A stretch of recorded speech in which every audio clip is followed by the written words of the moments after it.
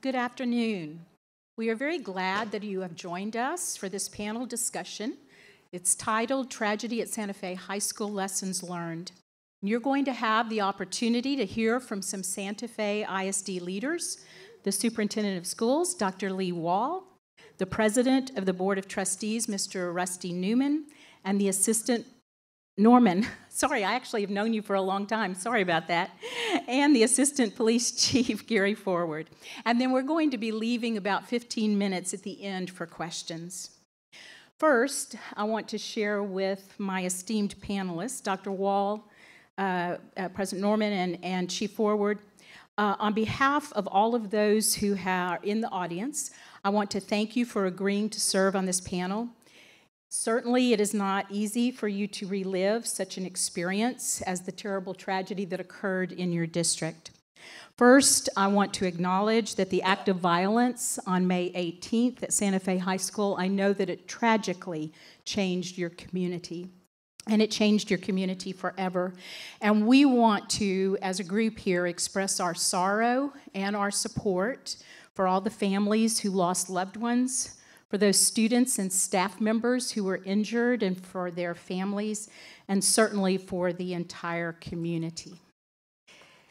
I was very honored to ask to moderate this panel because I've had the opportunity to work closely with the Santa Fe ISD School District for a long time. My team at Region 4 Education Service Center and I are honored to be able to support them, and we certainly have worked very extensively with them since this tragedy. Dr. Wall, I know that having been with you and your team both during the response and also during the recovery, that your focus, all three of you, and all of the team members that you represent, your purpose is to enhance the safety in your school district, to provide support for the mental health and the emotional needs of your students and staff, all the while giving your teachers those tools and the support that they need to provide a quality education for the children in Santa Fe ISD. So to begin, Dr. Wall, would you please help to provide a context for us? Please describe the Santa Fe ISD School District and community, and tell us why you and your colleagues are here presenting today. Thank you. Thank you for the kind words as well. So Santa Fe ISD is located in Galveston County, and that is between Houston and Galveston. It's a rural community. We have 4,800 students and about 650 staff, and it's a very close community and a very strong community. So one of the reasons that we are all here today is to hope to share some experiences and opportunities for others that may be in situations, and to learn from the experiences that we have had in the past, and to hopefully prevent other opportunities for violence and the horrific violence that seems to be an epidemic in our country, and certainly something that we don't want in our schools. So our hope is to be able to share and help move forward in other circumstances as well. So in our district, I would like to just share with you something that will begin with our mission statement. Our mission statement in our district is to prepare all of our students and staff members to achieve and succeed. And when I think of preparing, we'll talk, I think, a little bit about our preparations for any type of crisis and the importance of that. And then another context of our mission statement involves the importance of collaborative relationships, and that also is key in our learnings in regards to this event and this tragedy. So I want to say that because it fits very well, obviously in the context of teaching and learning and educating children, but also very importantly in responding and preparing for crisis events. So in our district, safety, and that's our topic today. Safety has always been a priority, and I think you'll hear a little bit about how we have in the past prepared for events and crises, and then obviously after our tragedy at our high school. So I'll kind of leave it there to go forward. Thank you for having us, though. So President Norman, you have a different perspective, a very important perspective as President of the Board of Trustees. What would you like to add? So first, Pam, again, thank you all for the opportunity. This is obviously a subject that no one ever wants to talk about or one has the need to talk about, but it's an unfortunate reality in this society today. One thing I'd like to add is the Santa Fe community and the Santa Fe School District has now joined a very small group that no one wants to belong to. And we were fortunate early on to be able to make contact with some folks from other school districts that had experienced this. And again, that list is very small and no one wants to belong to it, but we now do. So we got some interesting perspective from those folks early on with thoughts of how the community and the students themselves and our own teachers and all may respond. So we were very appreciative for that. I will also tell you that Santa Fe ISD had everything in place, our crisis management plans, the mitigation plans, all our response to a crisis in recovery. And I can tell you, Santa Fe ISD was as prepared as we could be, but yet we still had that event on May the 18th. So I know that those of you in the audience who are educators are aware that all schools in Texas are required to have a multi-hazard crisis management plan, and those plans have to include a focus on the different phases of dealing with a crisis, mitigation and preparedness, response to a crisis, and recovery. And so we're going to have our conversation today around those phases to try to help with those lessons learned. And I would like to add to what you said, Rusty. I know based on my own observations, also based on data, that Santa Fe ISD was as prepared for this as any school district that I know, yet it still happened, as you said. So we're hoping today will end up helping other school districts as they deal with this. So, Dr. Wall, not only did you have to deal with this horrible tragedy at your high school,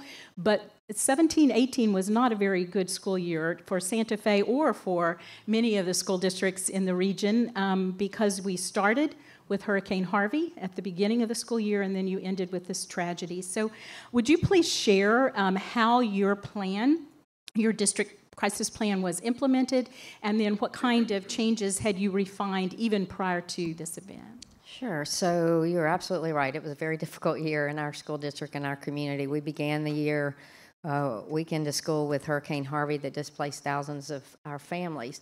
In our plan, so a multi-hazard crisis plan includes other things than shootings, and hurricanes are in that mix as well. And we had prepared according to our plan, and in that scenario, our district fared very well. Our community did not. However, our plan was activated in support of the community. Our buses were deployed to help evacuation. Our police officers helped run a shelter. Our child nutrition and staff helped also with that shelter, and we sheltered families until they could find housing. And so our school was closed for 10 days because people couldn't get into their homes, and there was a lot of rebuilding and recovery at that time, and to some degree there still is. And then at the end of the year, of course, mass casualty, tragedy, of violence happened, and again, our plan in a different way was tested. So I will tell you, and I know that Chief Forward will talk about some details, but in a crisis plan, you have characteristics of mitigation, preparedness, response, and recovery. So we initially, on May 18th, that plan went into effect immediately. So with the things that we had in place in terms of response, where the Joint Information Center would go, the media response, the reunification center, all of our staff acted according to the plan. They knew exactly where to go and what to do. Some of that plan is a living document, and we learn based on our experiences and then on others' experiences, which is why we're here. We learned from Parkland folks, we learned from Columbine folks, things that we learned to include in our plan. For example, Our Joint Information Center was located off-site, away from the high schools. It was at our agriculture center, and it was done that way on purpose, and it worked out really well because when the event happened, you couldn't get close to the high school. It was gridlocked. There were so many response vehicles. So that Joint Information Command Center located off-site allowed for media and the press conferences and things that had to happen in an area that wasn't close to the school. So that worked out really well. That was according to plan. Our reunification center was designed in a place, and all of that went according to plan. I will tell you that one of the things that we did not have as well anticipated, and I'm not really sure that you could, is the emotional response for our reunification and recovery piece. Is, our people knew where to go and what to do in that reunification plan, but what we didn't account for is how strongly they would be impacted personally. So I mentioned we were a smaller community. Many of our staff who responded and were assigned to that reunification center had family that were at the high school. They were mothers, brothers, children, and grandchildren, and they were emotionally impacted as well. And so for them to operate and to manage logistics and the details around a reunification center was very difficult. So that, of course, would be an area that in the future, when we are tweaking our plan, that we would change so that our folks are able to recover as well as respond. So our plan in regards to what we had in place worked very, very well to that point.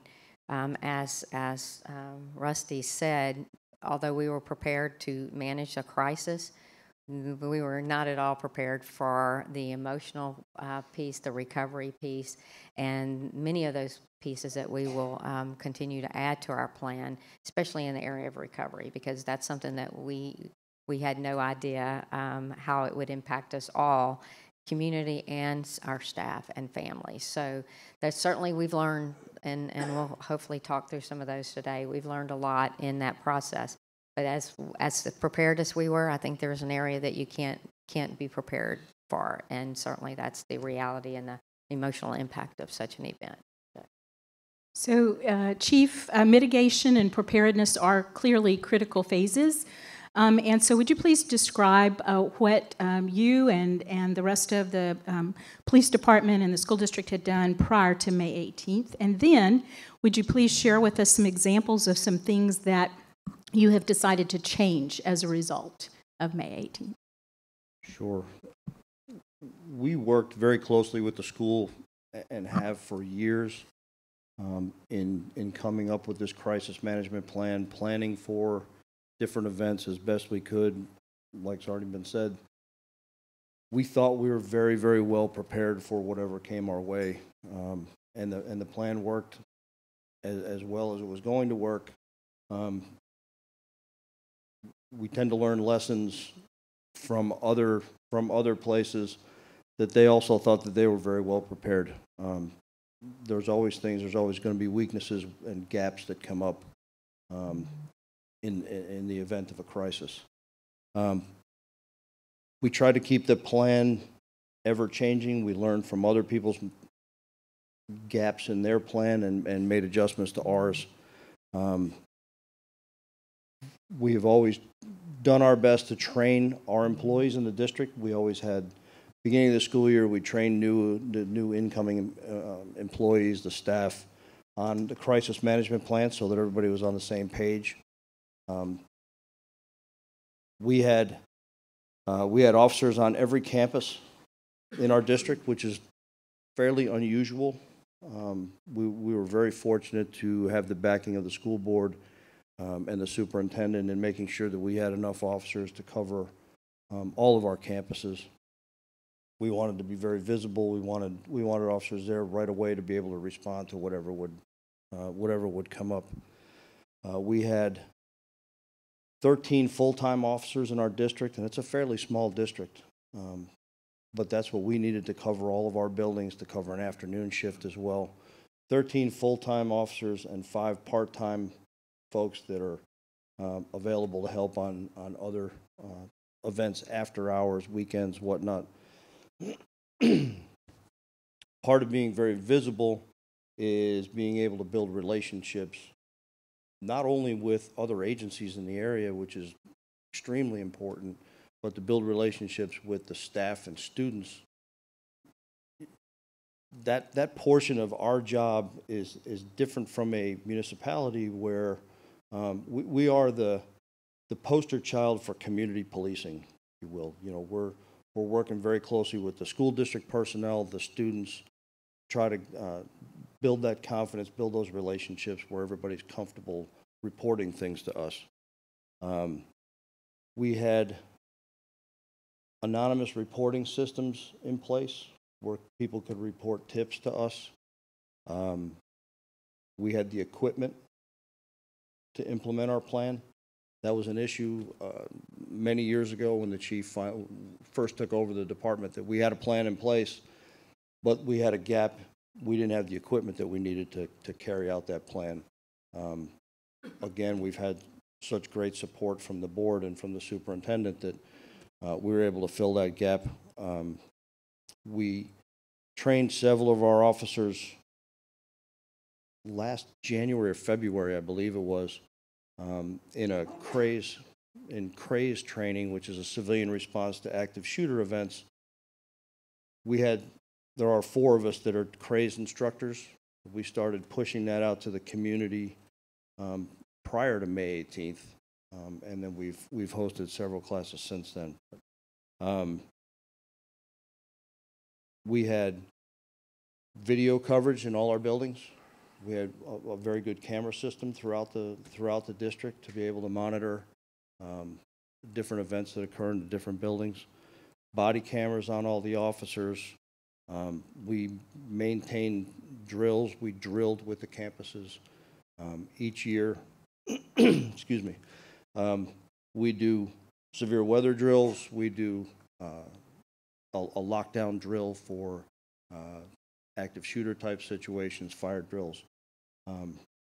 At the time, we were doing 2 lockdown active shooter drills per year, one in the fall, one in the spring. And I'll get into some of the changes, but that has changed. We had a reunification plan, excuse me, as part of our overall crisis plan. As Dr. Wall stated, we planned that the school staff was going to handle getting the families and the kids back together. What we didn't plan for was the impact that it was going to have on our employees, on the staff, to have to deal with the families for an extended period of time. Since then, we've made a lot of significant changes. We've added 5 full-time officers to our group.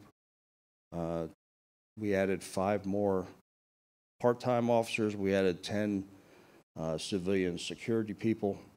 We have a security person that monitors now all our cameras in the district. All day long, we have a security person sitting there monitoring the cameras across the district to look for different issues. We have security people that are not only in the buildings, but they're outside patrolling in like a Kawasaki mule to patrol the outside of the building, securing the physical security of the buildings. Excuse me.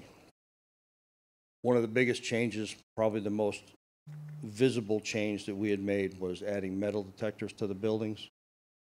We have them in the high school. Actually, we have them in all the campuses. I think there's 9 altogether in the high school alone. Very manpower intensive to run. Sorry. Oh, excuse me. Threat assessment teams have been established on all the campuses to try to pinpoint kids that are maybe having some issues, some kids that need to be monitored more closely. Having these teams in place, we incorporate a police officer, counselors, principals, teachers. If need be, we bring in any other staff members, bus drivers that may come in contact with these kids that could add some more intelligence to what we're trying to gather on the kid. Reinstated a program that had been in place for quite a while that had been kind of underused, but a parents on patrol, kind of citizens on patrol kind of program where the parents are able to come in and be another set of eyes and ears in the buildings. Before we allow them to come in to take part in that program, we make them go through the CRAZE training, and we make them go through a Stop the Bleed class. That is something that was implemented this year for all the staff as well. All the teachers, any employee of the district now before they came to work in the fall had to go through that training. Substitute teachers, before they're allowed to sub in any of the classes, they also have to do the CRAZE training and the Stop the Bleed.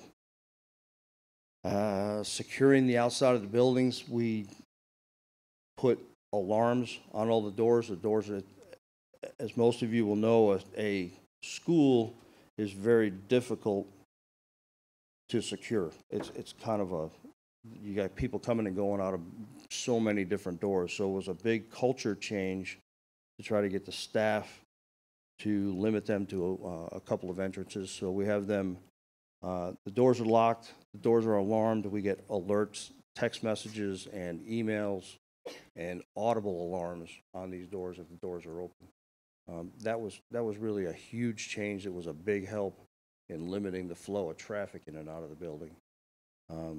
The other probably biggest change would be the secure vestibule at the high school.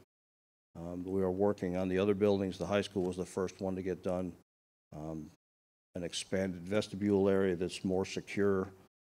You can't just walk in and walk into an office area anymore. You come in, you have to pass through the metal detectors and pass through a screening before you get in the building.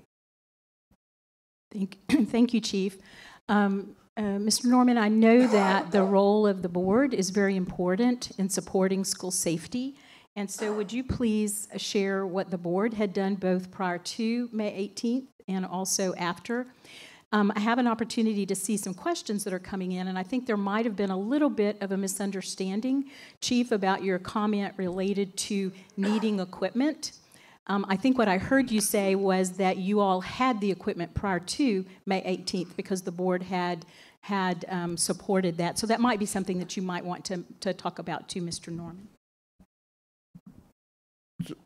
I'll just add to that. Okay, sure. Sorry, some of the equipment that we were lacking that was filled in prior to May 18th was we were able to purchase patrol rifles, so we had more firepower that were available to the officers.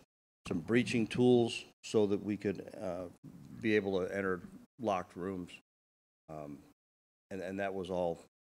Some of the medical equipment that we had all that prior to May 18th, as well as some medical training, first aid stuff. Dr. Wall? Many years prior to May 18th, like 10 years prior to May 18th. So those were certainly they've been enhanced since, but I think the point is that our guys were well equipped and we were committed to that as well. Great. Do you want to add anything, Mr. Norman? So, say from a board perspective, is this on? It sound like it. From a board perspective, prior to the 18th, we had numerous discussions around safety and security many times, and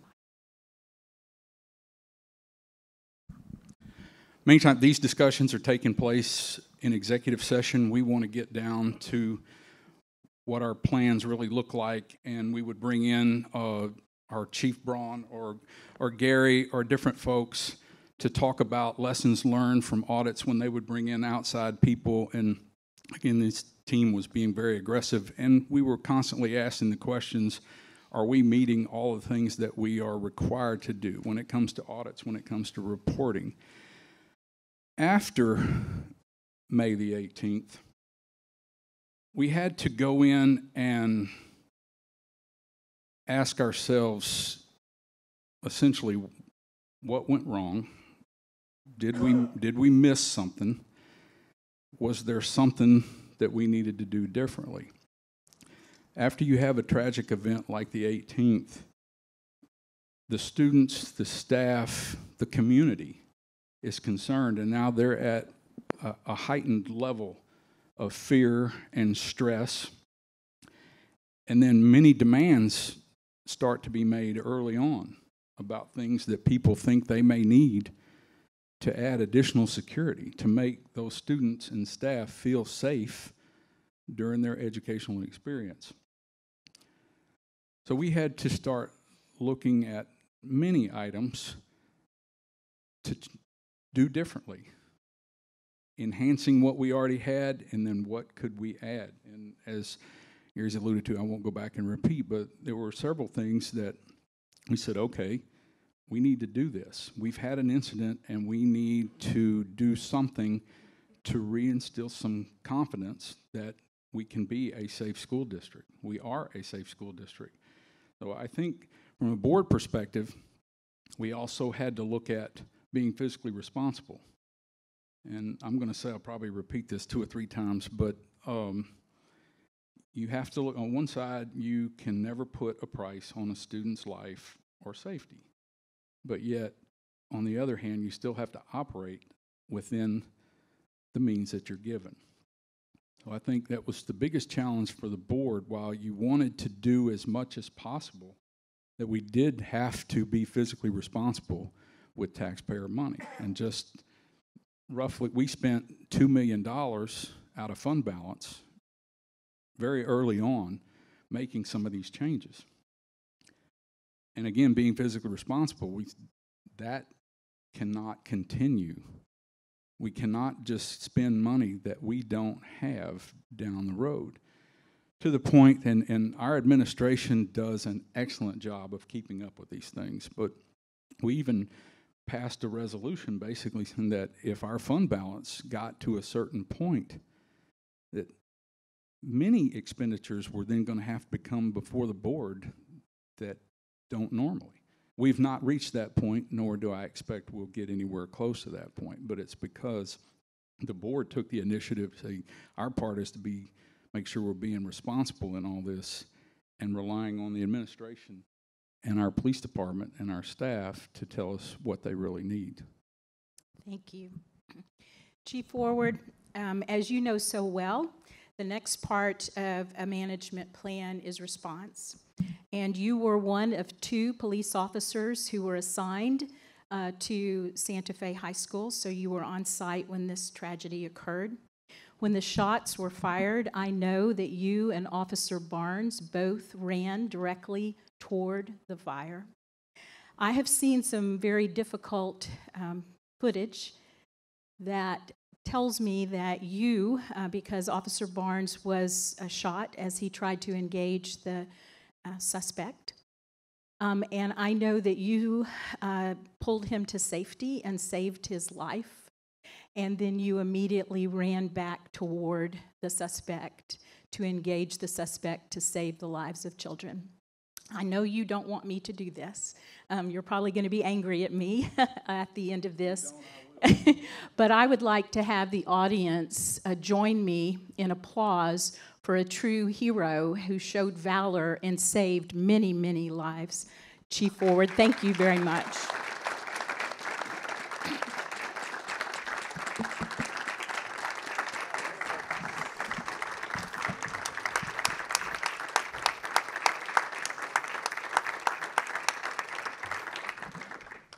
So, Chief, would you please share with the audience what happened on May 18th?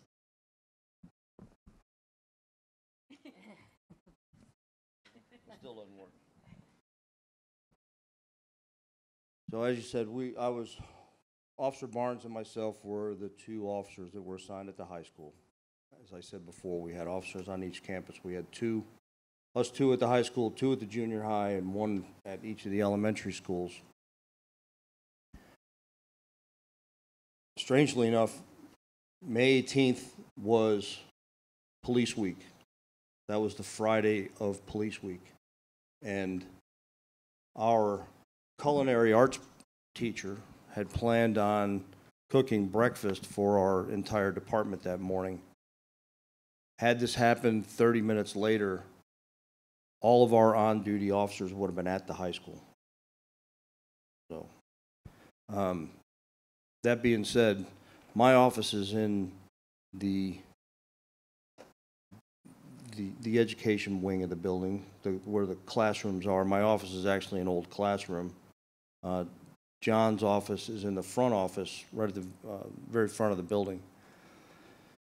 Because of the way the building is designed, the art rooms are on the northwest corner of the building, where there's 2 art rooms, a couple of shop classes. The gym classes are back there in the dance room. There's probably 90 to 95% of the school population is on the end of the building where my office is. The first indication that we had of anything that was going on, of anything happening, was a fire alarm. Now, in our training, we train the staff to ignore a fire alarm. If you're in a lockdown, to ignore the fire alarm. This was just the opposite. We got the fire alarm before we had any inclination that something was happening. We weren't in a lockdown situation. People were leaving the building for the fire alarm just like they would any other day. I left my office to come to the front of the building to figure out, it was the end of the school year. My initial assumption was kids are running around, somebody pulled the fire alarm, being kids. So I checked the pull stations right near my office. They were intact, so I started making my way to the front of the building to the main office to find out from the fire alarm board where the station had been pulled. As I was making my way to the front of the building, I saw John turn from the main hallway and go down the fine arts hallway heading towards the north side of the building. I continued to walk to the office to check the fire alarm panel. As I got near the office, I heard shots. So I immediately ran in the direction where John had gone down the hallway to assist him. I was probably 4 or 5 seconds behind him. He got to the end of the hallway and was immediately struck by gunfire.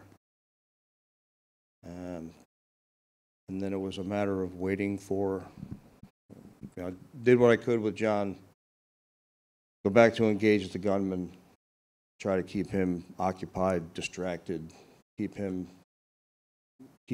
the focus on me, not on the kids.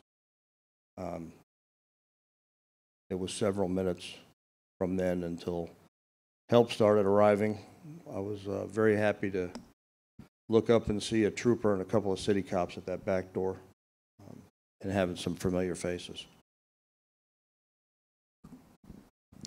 So I know that it did not take long for you to respond, that it was only a couple of minutes before you all responded. And so the plans that had been put in place, the equipment that you had, one thing I'd like you to share that you shared with another group, and that is the importance, and maybe you were going to do this at another time, but if you don't mind sharing the importance of having a tourniquet, and the fact that you all have not only provided those now for staff, but prior to this event, all of your officers had those. Would you share that? Because I think that's an important lesson learned for everyone. Sure. We had the equipment, and we were carrying the tourniquets on our belt. And I know when the chief first pushed those out and said we need to carry them on the belt, it was like, there's one more thing on this Batman utility belt that I got to carry around every day, and it's cumbersome. And why? Well, the reason is because of that day. So, I talked to cops in city police departments, troopers, sheriff's deputies, and they work out of their car. We don't. We don't work out of our car. We work out of an office, and we're not usually in the office. We're out walking the halls of the school, interacting with the staff, interacting with the kids. When this happened, I didn't take the time. I didn't have the time. It wasn't even a thought to run to the office to grab anything. So you're going to use whatever you have on your person. It doesn't do you any good if it's in a desk drawer, if it's in the trunk of your car. I I didn't have my bulletproof vest on. It's in the car, very safe, secure. Nothing's going to happen to it there. But I didn't have it on my person. And again, if I don't have it with me, it's not doing me any good. So I had a ballistic helmet. I had a bulletproof vest. I had a long gun. None of that was on me at the time. So you go to battle with what you have, not what you wish you had. So if I had not had the tourniquet on me,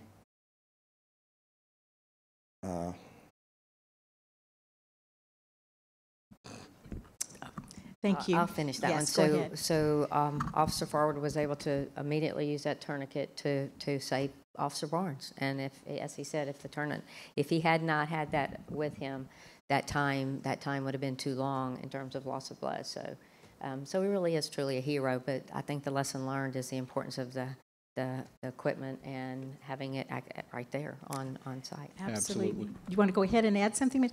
Because of time, I think I'm going to jump a couple of questions that we had.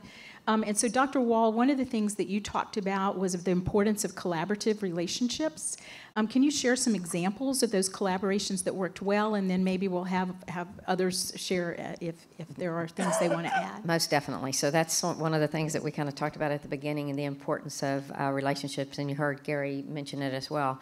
So several entities. So our local law enforcement, he mentioned city. We also had DPS, FBI, many agencies that were there to assist in that aspect.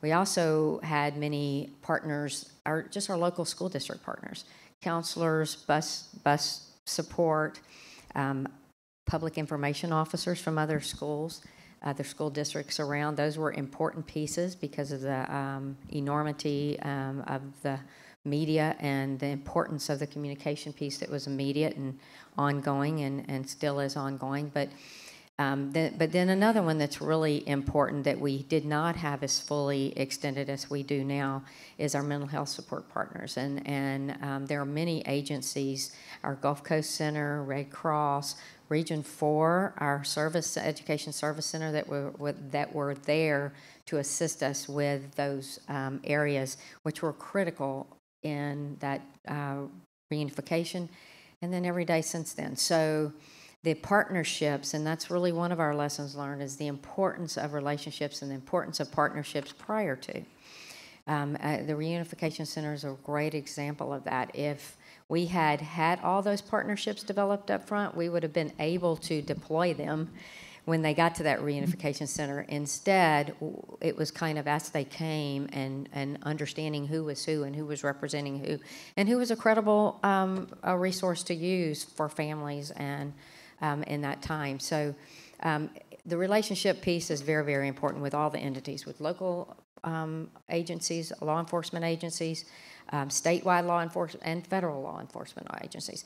Also, federal public information officer support was there, and that was important as well. The public information piece and the communication piece was a huge piece that our staff, although was planned for, was way overwhelming and certainly not prepared for the enormity of that event. So the importance of the collaborative relationships and the relationships to establish beforehand and even agreements with entities that as appropriate, and then ongoing. I know many of those relationships are we had certainly with the Region Center beforehand and are certainly ongoing. Same thing with some of our local mental health pieces. Ongoing is important as well. Mr. Norman? So let me add, you can have all the policies, all the procedures, you can drill, you can be as good as you think you can be, but one of the things that you're never prepared for is the aftermath of an actual event. And Dr. Wall and Pam had alluded to earlier some of the things around mental health, and Gary alluded to some of the folks not really taking into account what the human factor would be afterwards. But another thing that was extremely overwhelming, and it happened very early on, was the outpouring of support and resources. Now, many things were coming from the FBI, the ATF, the Texas Rangers, the Texas Department of Public Safety. You just go right on down the list. And so when you start setting up your crisis management plan and then you're dealing with these folks who you've never met before, in many cases, you're not real sure who's in charge here. Who's actually, is the FBI telling me that this is what we are going to do, or are they asking me? And to be honest with you, they were asking. But it took a little while to understand that, because we really had never thought about some of those relationships, because, again, you never really think about the aftermath of an actual event. And so you have very well-meaning folks in a lot of cases that come and want to offer help and support. And it's difficult sometimes in the heat of the moment to sort of manage what's real here and what's just well-meaning and what do I really need. And I think establishing some of those relationships ahead of time will make a lot of difference if you ever have any type of incident. And I want to add one more piece to that. We're obviously talking school safety and security, but everyone's focus right now is towards active shooter, intruder type things. A lot of these things apply for other type tragedies as well. It could be weather related. It could be a bus accident with students. It could be any one of a number of things. So you really need to be taking all this serious, and establishing those relationships works for a wide variety of things, not just an active shooter intruder. Thank you. We have just a few more minutes for us to talk before we ask for questions. And I think you have all alluded to the fact that communication, both before, during, and after any kind of an event, are critically important. So Dr. Wall, would you start us off by talking about what worked and what didn't work with your communication plan? Sure. So we definitely have a communication plan, and we had a plan to have our center located off-site, like we mentioned. However, we had not the forethought to know whether or not we would do press releases. We were operating under the communication plan for which we have communicated as a district in many events, which is our system, our call-out system, our email system, our notifications to families, and we did that initially, and we maintained a log of that. But then it became a bit larger than that, and we ended up with determining to do press conferences because it was just a very big and massive undertaking to try to keep up with the communications. We had lots of support, lots of help from public information officers from across the state, really helping to navigate some of those pieces. Some of the tools that we use. So we initially determined press conferences for the first 3 days would be the way that we would communicate with our community and then with others. And then after that, we began our personal communications to our community only, and then using our website, the media to the extent that we could control. I will say one thing that what became glaringly obvious was that it was uncontrollable. Information, misinformation, still misinformation that's communicated, and we have not, will not, and have not been able to share some specific information intentionally, and as it's an ongoing trial, and we don't want to jeopardize anything that would jeopardize the outcome of that. So we have not been able to share some information that we have, and then some that we don't have. Mr. Norman mentioned the FBI, and we initially, one of the first things that we did was turn over the investigation to the FBI. In doing that, it took it out of our hands, and then some of the information today we still don't have. We will learn it as you all do as well. But even if we did, and some of the things that we do know, we're not able to share. That's frustrating to people, and it's kind of frustrating to us as well. We want to be transparent. We want to communicate, and that's been our goal all along to this day. However, the restrictions and some of the pieces of misinformation that we cannot correct is difficult. It's difficult for us and difficult for community to understand. So communication plan, we had the tools in place, websites. We set up a portal to answer questions. We set up press conferences. We continue to keep contact logs so that we were communicating many times with our community. However, it was not enough. You know, it's one of those, it's kind of like the safety piece. We couldn't do enough to keep up with the demand and what's going on. So that's still an ongoing challenge. I think communication and being able to regain some of that trust that was broken that day is something that we'll continue to be challenged with, and hopefully communication's a way to help build that bridge. So communication's huge, and we all know that, and it's one of those we have tried since day one to stay with it, but it's a challenge. Did you want to add something, Mr. Norman? Well, obviously, after you have an event of that magnitude, people want answers and they want to hear things.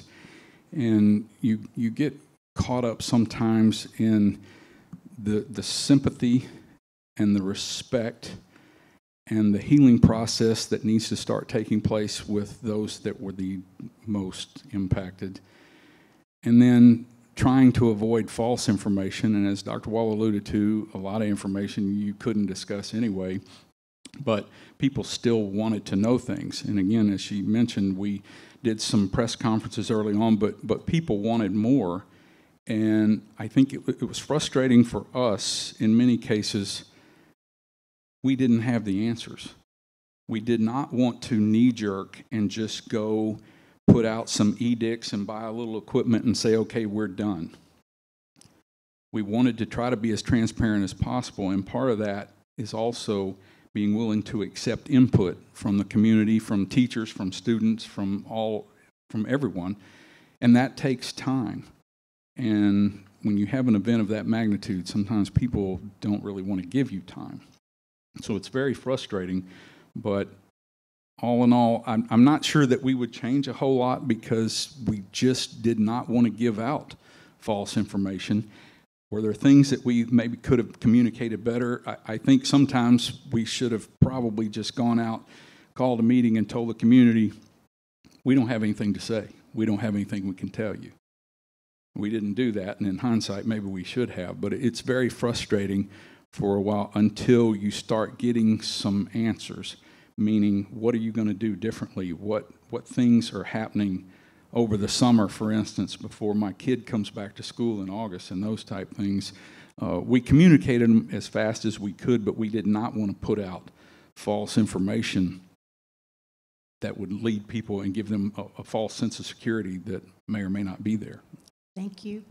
We're going to go to questions now from the audience. We have a few that have already been posted, but if anyone wants to ask a question, you certainly can go to the mic. One of the things that we were going to be talking about but ran out of time actually was one of the most significant or the questions that the most people were interested in hearing, and that relates to mental health. And of course, there are huge challenges after an event like that, not only for students, but for staff and the community. So the question was, what impact have the security measures had on students and their mental health? Do students feel safer, or is the opposite occurring? So mental health has been I'll start and then let you guys add to it if you'd like. Mental health is an important integrated piece of all of the recovery of this tragedy, and it's been from day one part of the important part. We've added mental health support in many layers of that. We have extra counselors.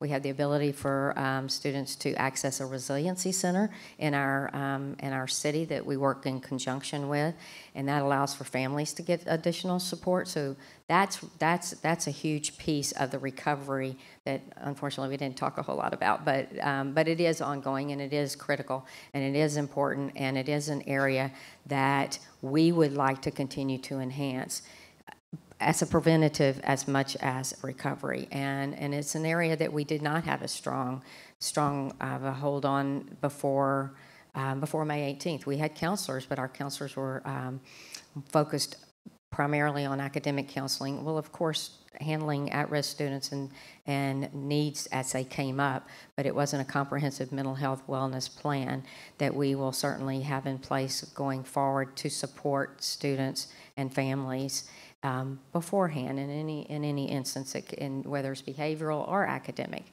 So how students feel about the safety and security measures is an interesting question, and I think the jury's still out on that for them and for us. We put out surveys, and we will do that again at the end of the year from parents and for students. Students and parents feel differently about it, I think. At least they did up front, and I think they do even more now. I have actually a group of students that I visit with, and it's an advisory capacity, and I actually asked them that yesterday. And I will tell you, as far as most of the things that we have put in place, they do feel like it's helped make them feel safer.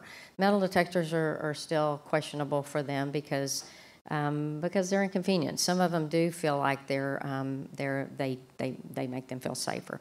Some of them feel like it's more of a restrictive jail type setting that's not conducive to a positive learning environment. So there's that balance between the need for extremely high safety measures and a positive culture and environment for education.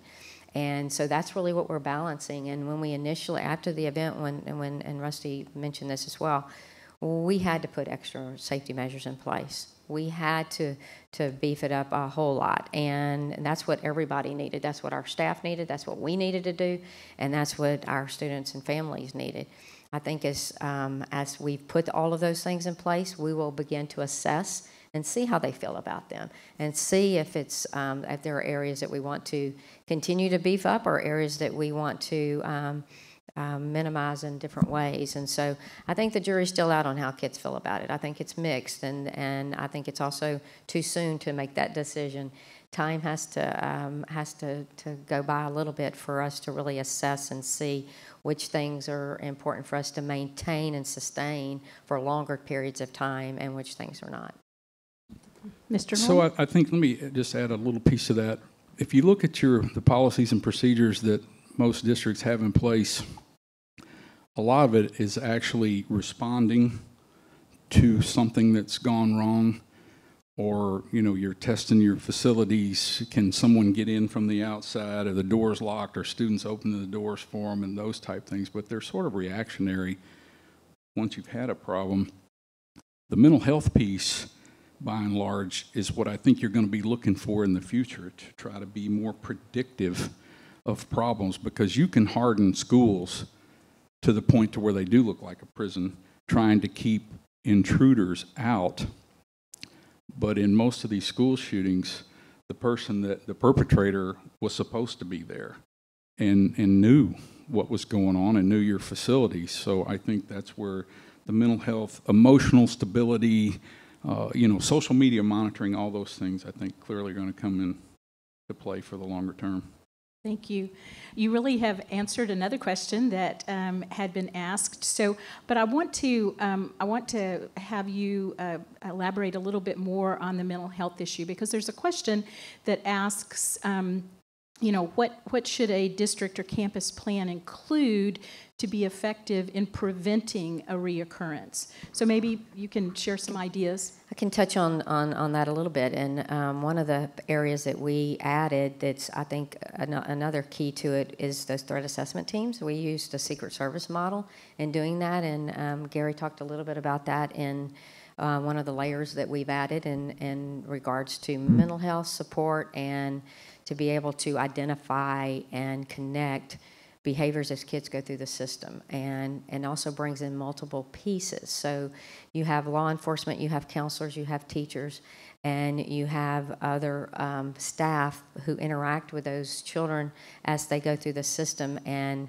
can identify events that happen and then connect them and seek support as needed. And so the intent for that is to be able to be more of a mitigation and a prevention in that regard. So I think that will be a bit, at least we put in place this year, and seems to be a good start in that regard. Also, including the additional counseling support. I think in our schools, and I'm going to assume in others as well, everybody has counselors, but those counselors have their positions haven't been as focused on that mental health support in schools and wellness support in schools as much as maybe we feel like it should, at least for us now, definitely, but then possibly for others going forward as well. I think many people will tell you, and I know we say this all the time, our world has changed for our children, and the fact that kids have to face the fact that there are school shootings and staff has to face that is the reality that for which we all have to understand that's a piece that we have to address. The mental health components, the counseling components, suicide prevention, trauma training, trauma-specific training for staff and for families and students as well. So I think the mental health component has as many layers that we can add as does the hardening and safety component. I think that we are beginning to add those components. I also think our state, with the governor's plan and some of the bills that are in the works, are also supportive of that. Okay. I would agree with her wholeheartedly, and I had the opportunity week before last to attend a TASB function where there was the Texas Association of Student Councils had some students there, student council members from across the state, and they overwhelmingly mentioned the fact that they liked having the thought of a counselor that wasn't just a person that was going to tell them to take English or math, but someone that knew a little bit about the pressures that they were facing and the social media and the peer pressure and things like that. That message was loud and clear from a lot of those students that counseling will be important to them. We've touched in Santa Fe heavily early on in grief counseling, but then that will carry on to the next level of these kids and the counseling they need to deal with today's problems. To elaborate a little bit on that, one of the questions has to do with what kind of changes or programs or plans have you made to impact school climate? I would think they're meaning, in addition to the threat assessments, just what you're doing to create a positive climate in your schools. So culture is important. Positive climate's important. We have to make our schools and make our students safe and in a good place to learn, and that's really why they're there. So those are really two big reasons. They have to be safe and they have to be ready to learn. And so there are many, I think, pieces that fit into that as well. One that comes to mind is comprehensive, so positive behavior support, and that's so character ed programs, behavior support programs where you identify and provide interventions and support for students and families who have areas for which they're not successful, whether it's behavioral or academic. So those types of, I think, programs that are comprehensive, and I say comprehensive meaning system. So from our entire system, from pre-K through seniors, that there's an understanding of values, beliefs, behaviors, the way that we treat people, the way that we want to be treated. Generally, if you go to our high school right now, you'll see what the kids have put out on the parking lot that says kindness matters, and that sort of sums it up. We have to get back to how we treat people and caring for people and paying attention to those things as well. So I think we have time for maybe one more question before we end. A question is, have students had a voice in changes made to school safety after the event? Can you take that one? I'll start and then you can add into that. So, yes and no. So initially, no. Our initial response from the minute that the event happened and we started planning for the upcoming year, changes to the building that were necessary, changes to safety that were demanded from the community, and because that was because the event happened, We, in terms of community support, we had a safety and security committee that involved many community members, law enforcement agencies, our staff. We had teachers, we had counselors, we had administrators, we had parents. All of those people on that committee that really came together. Students really were not included in that committee, and certainly going forward is a great idea, and certainly student voice is important. And so that is something that throughout the year we've created focus groups for our students to be able to share their thoughts and feelings in going forward. So we responded initially with the demand from parents, and part of that demand was, we're the parents, we know it's best for our kids. However, I think moving forward, we certainly want to include student voice in how we sustain what we've put in place and what's important to them. They have identified the importance of our security personnel, our police officers. Gary mentioned relationships with police officers. That is huge and that is key. If we can put security folks in our buildings with kids in the classrooms, in the hallways, in the cafeterias, in the gyms, in and out all day long, where kids feel comfortable talking to them, that's how you prevent things. The minute we can know about it sooner than anybody else, that's how you know, and kids know about it before we do. And if they can comfortably talk to the guys who can make a difference and find out what's going on, and all of our teachers included in that, then we're going to have a better shot at warding off things that shouldn't be happening. So definitely student voice is involved, should be involved, has been as we started the year, and will be as we move forward. Initially was not so much. Well, unfortunately, we have run out of time, but I think you can see that the School District of Santa Fe ISD, the community of Santa Fe, is very fortunate to have leaders like these, and they represent many, many others. So please join me in thanking them for sharing their lessons learned. Thanks for having us.